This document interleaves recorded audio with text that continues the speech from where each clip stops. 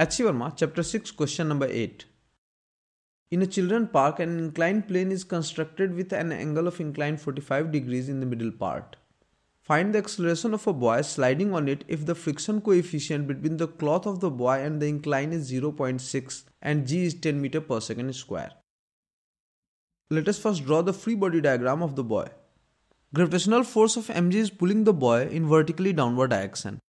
If we denote the inclination of the plane as theta, then the component of gravitational force in the direction perpendicular to the incline is mg cos theta.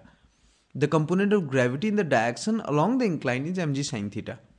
The incline is pushing the boy with normal contact force, say n, in the direction perpendicular to the surface of the incline. Finally, frictional force of mu times n is acting up along the incline. Let us assume that the boy is moving with acceleration a. Since there is no motion in direction perpendicular to the surface of incline, the forces in direction perpendicular to the incline must cancel each other out. Therefore, n is equal to mg cos theta. Now net force down the incline must be equal to mass into acceleration. Therefore, mg sin theta minus mu n is equal to ma.